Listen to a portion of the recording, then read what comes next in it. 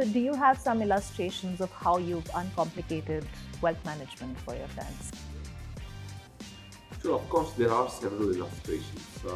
I think the need to uncomplicate itself is so important that we do a specific activity which is called the knowledge series, which every month we take a complex concept, convert it into a simple two-pager note, which most people would understand without a person to explain it. Now, let me give you some concepts which we have tried to bring to the wealth management client in a simple fashion. Something as important as risk, which is an abstract word and generally measured in English. High risk, more medium risk, and low risk. Right.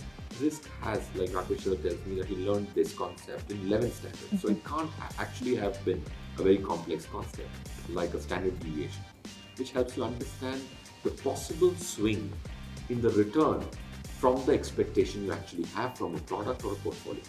That's been simplified.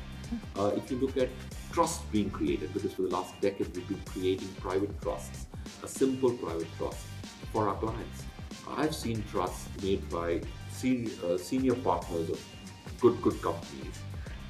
Those run into 35-40 pages. We've made a 7-page trust document which tries to compress it and tries to articulate what the person who's creating it needs it in a simple fashion. Something as important as a document which all of us need at a point in time, which is making a will.